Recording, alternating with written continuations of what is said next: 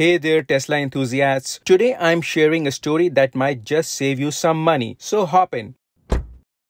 Have you felt your Tesla vibrating or shaking, especially at highway speeds? This may be noticeable at your steering wheel and even felt somewhat on the passenger and driver seats.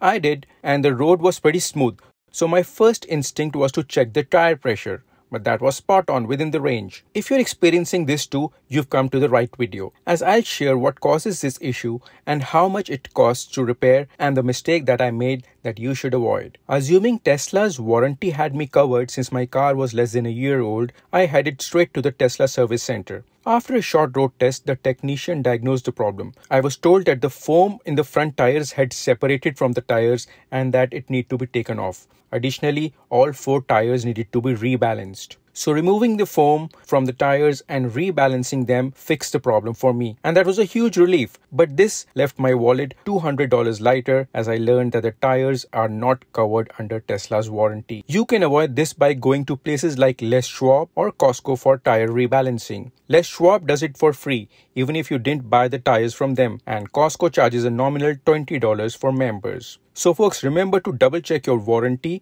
when going to the Tesla service center for repairs, especially anything related to the tires. And if you feel any vibration or shaking on your steering wheel, get your tires rebalanced. Please like, subscribe and share this video with fellow Tesla owners. Thanks a lot. Bye-bye.